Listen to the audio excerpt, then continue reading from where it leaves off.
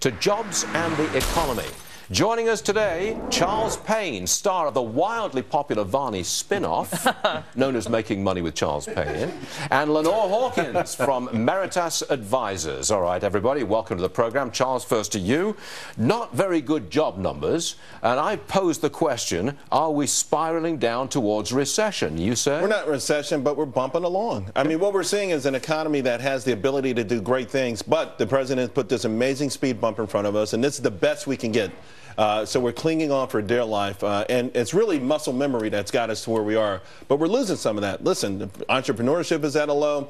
Businesses aren't investing. That's what we're really seeing more than anything else. They're not investing in equipment, plants, and now people. Okay. Under Reagan, we had Cisco, Dell, major companies made. Now we have an app economy and a low-paying services economy. That's a big difference. And we have an economy where the little guy quickly gets bought by the big guy because there's so much regulation, so much taxation that the little guys just can't compete. And all that does, it reduces employment because when a big guy buys a little guy, you typically lay some people off. It reduces competition, so you get less pricing pressure and you don't get as much innovation. Well, they're lucky to be bought. Often they have to shut down. They just can't handle it. Exactly. Now, we often come to you for politics. And it occurs to me to ask, look, if the economy is just bumping along, as Charles said, not doing much growth, I think that's pretty bad news for Hillary because she's tied to the Obama economy. It is difficult for her.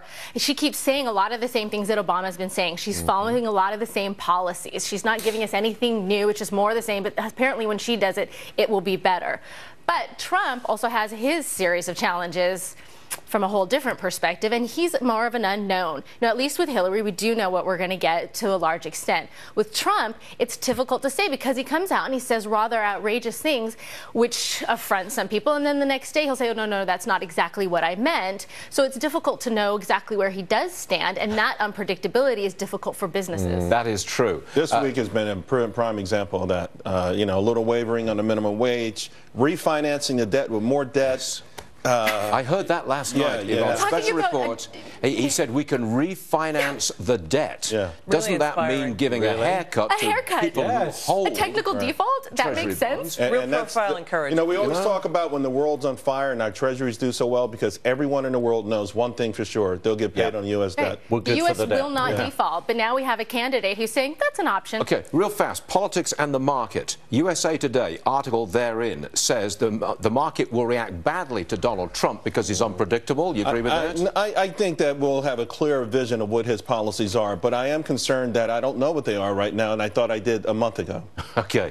Hillary, on the other hand, same USA Today article, the market, it's better for the market with her because we know what we're going to get. We do know what we're going to get, less unpredictability. That's better for the future. And Trump has been so down on trade, on importing of products, and what he misses is that you are a Republican, aren't you? Yes. Can you see supporting Trump?